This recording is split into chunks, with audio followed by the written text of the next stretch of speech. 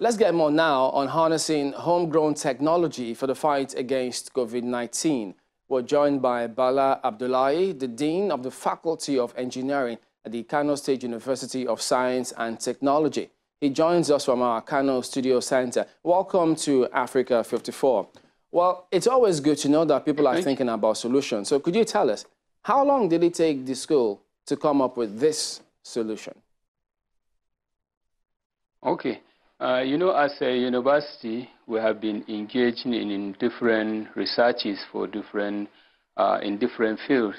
Maybe before I answer the duration for us to come on with these innovations, maybe I need to highlight that, in a university, all the lecturers are having three major responsibilities. That is, one, for teaching, and two, research, and three, community service.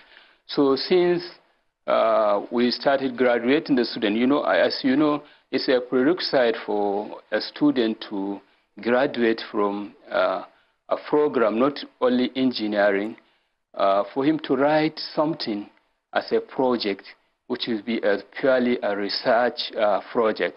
So since we started graduating the students, we have been having researches on different topics, on solving different issues within our environment.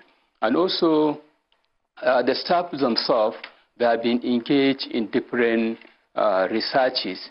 Some maybe alone for one to solve a certain problem, or a research that will lead to award of a degree, let's say, for example, a master's degree or PhD.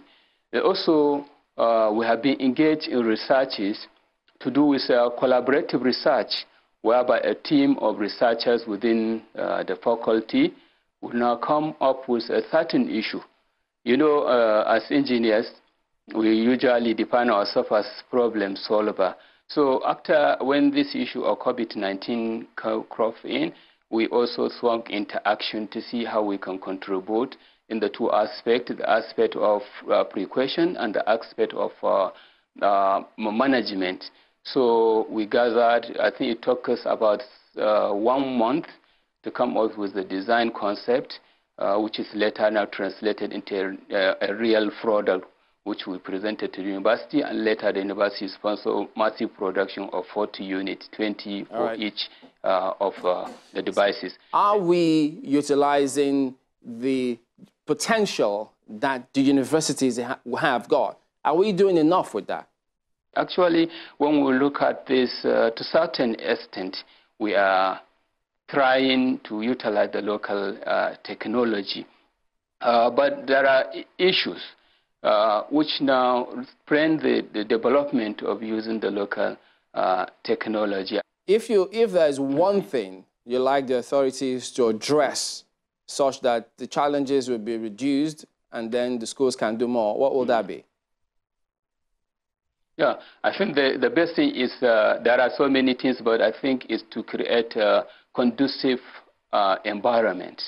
When researchers have conducive environment in terms of encouragement, in terms of, for example, here still we are talking about the energy issue, because when a researcher is doing work, he needs a conducive place that will enable him to think well. So once the authority provide conducive environment for the researchers, and that will encourage more of this innovation and invention from our universities. Okay, then that is maybe one Bala of the Abdullahi, major important. Dean, Faculty of Engineering, Kano State University. Thank you very much indeed for talking to us today on Africa 54.